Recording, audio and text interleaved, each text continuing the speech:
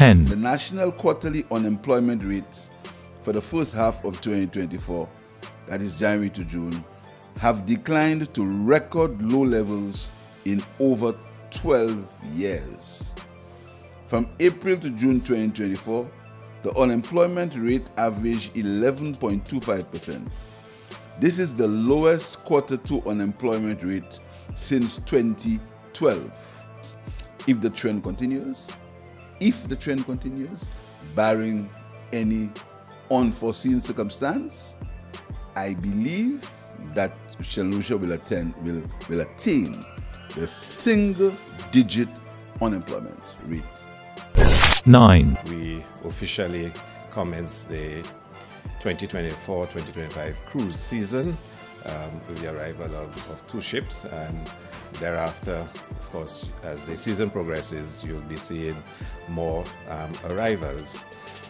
We're expecting the calendar year 2024 to be the highest arrivals in any single calendar year, and that surpasses the year of 2019, as well as the highest number of cruise ships that will be docking in the harbor. We will see almost 825,000 arrivals for this calendar year, which is almost 200,000 more than last year's calendar year.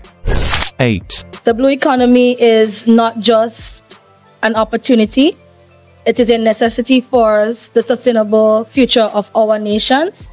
By addressing the interconnected challenges of climate change, biodiversity loss, and pollution. By 2050, the ocean can offer up to $15.5 trillion in benefits from sustainable investments.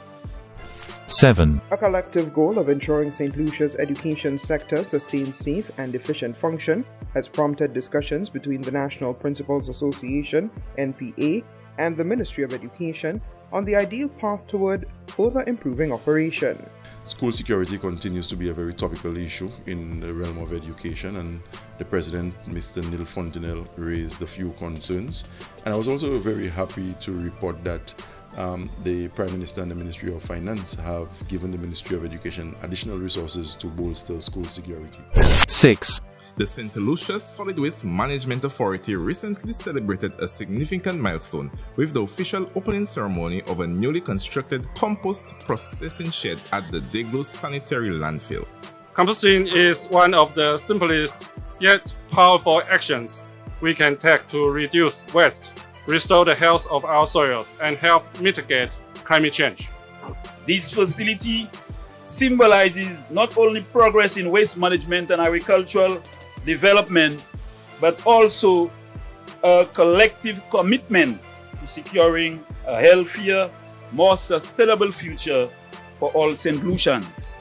5. JICA, alongside the Department of Fisheries, held a training session on local fish salting under the broader Coast Fish Initiative. This project aims to strengthen the sustainable use and management of coastal fisheries resources across 6 CARICOM countries.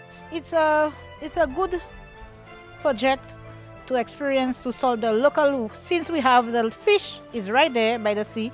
It's better to have the local fish than to buy the saltfish, the imported saltfish.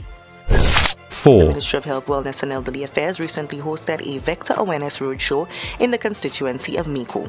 The roadshow, a key component of the ministry's ongoing strategy to combat dengue fever, was designed to engage and inform residents about the risk associated with vector-borne diseases. This activity, which is really a roadshow, inclusive of educational activities, dispersal of educational material, as well as granting persons the opportunity to have items such as insect repellents, baits, as well as larvicide to help fight against the dengue fever outbreak. 3. The Ministry of Health, Wellness and Elderly Affairs successfully hosted a 5-day training workshop focused on HIV and syphilis rapid test training. The training was designed to enhance the diagnostic skills of healthcare professionals, equipping them with the necessary knowledge and practical experience to perform rapid testing for both HIV and syphilis. What we're doing is increasing the capacity in St. Lucia. So we're building capacity and spreading it out. So our healthcare workers, our NGO participants, they're learning how to do HIV rapid testing and syphilis rapid testing. And these people will be placed, are already placed, some of them, in the different wellness centers. 2. To draw attention to the advancements made in the social protection system and increase understanding of the value of social services for disadvantaged populations, the Ministry of Equity, Social Justice and Empowerment has formally launched Social Protection Week. Today, we showcase the social protection system reform, which has been ongoing since 2012. But I'm happy for some of the more tangible progress that we've made as it relates to this initiative. And of course, I can speak to the collaboration between Kudme Setlisi and the Ministry of Equity. 1. My other bombshell is that there are 3 mega projects to be launched in St. Lucia momentarily. 1, the Pope site, the Rodney Bay Shopping Center. Work has started on this project. Number 2, 2 hotels are commencing shortly on Redway Beach. The lease is going to be signed tomorrow, and the 2 hotels that are there are going to be demolished. 2 new hotels are going to be built on that site. The 2 existing hotels are going to be demolished. Number 3, the Mont Pinal Hotel. Workers have started on the Mont Pinal Hotel. So hopefully, before the year is ended, we should have more than 500 construction jobs. We should also add to the unemployment, reduce the unemployment level.